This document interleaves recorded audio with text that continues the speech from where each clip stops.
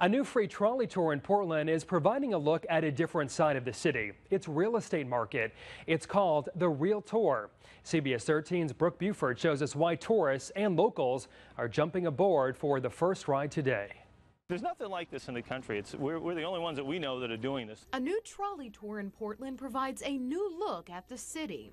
The Real Tour is a joint effort between Benchmark Real Estate and Portland Discovery Land and Sea Tours.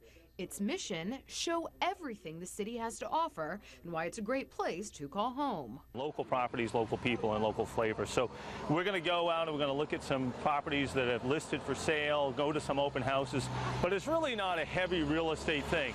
This is not meant to be something for people that are going to be buying houses. This is for people that are from away or from here that want to learn more about Portland, what makes Portland really unique.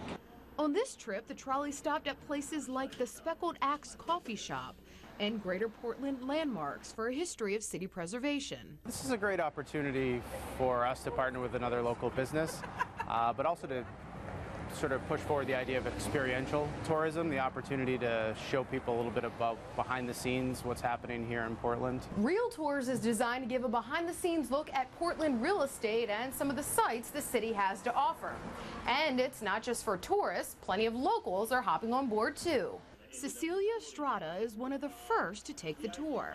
I have lived in Maine for almost 30 years. I'm from the West Coast, from Southern California. And I don't even know about these neighborhoods. Some of these neighborhoods I've never even been in. I've never been down this street. She says since riding on the Real Tour, she's even prouder to call Portland home.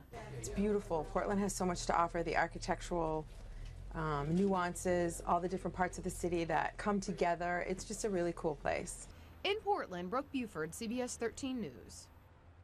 And the most recent numbers from the Maine Association of Realtors show home sales are up double digits in Maine compared to this time last year. Realtors reported more than 1,200 home sales in Maine in May.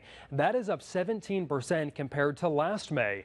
Across the country, sales increased almost 13% in the last year. So as you can see, the market in Maine is hotter than in other parts of the country. It's fantastic. People are coming back into urban areas, and again, Portland is on the map. Lifestyle. People aren't just buying a home or a condo, they're buying a community, and that's what we're trying to promote today. And especially in Portland, the real estate market is booming. Although mortgage rates are near historic lows, they are going up. Some fear the recent sharp rise in rates could slow the momentum that's been driving the housing market.